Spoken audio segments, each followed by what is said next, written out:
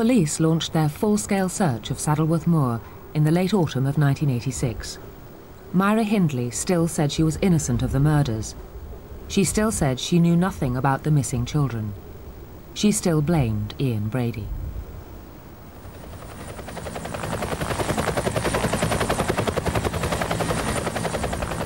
When she arrived on the moor, in person, by police helicopter, she was pursued by an army of press and television cameras, desperate for a glimpse of Britain's most notorious woman.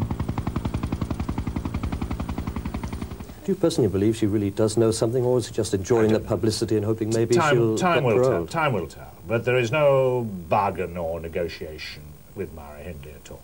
So this will have no effect on her parole? No, she's in custody, she'll stay in custody. But back home at Cookham Wood Prison, Myra Hindley now made a secret confession.